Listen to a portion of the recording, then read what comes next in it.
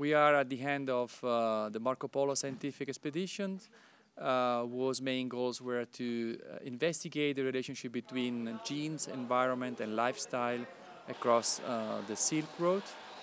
We choose this traditional and cultural path in which human beings exchanged for many, many centuries goods, ideas, and also genes.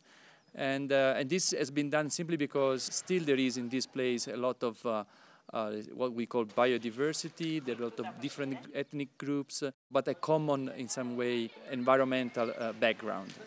They eat more or less the same kind of foods, and they have many things in common among them.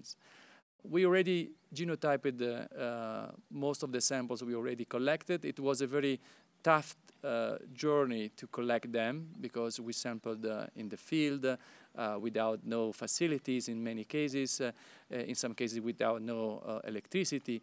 But at the story we are very happy and satisfied because the sample collection was good enough. We collected more than 1,500 samples.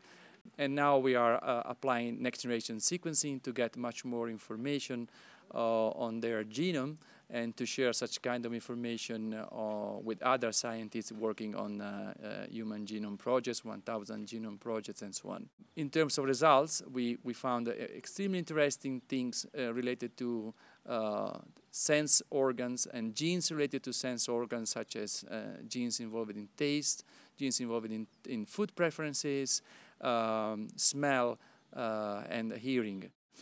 And in particular, we found relevant differences across the population we collected in terms of taste behavior, in bitter perception, different bitter perceptions, different levels of food preferences, very interesting results on smell, and their ability in identifying different odorants, as well as hearing.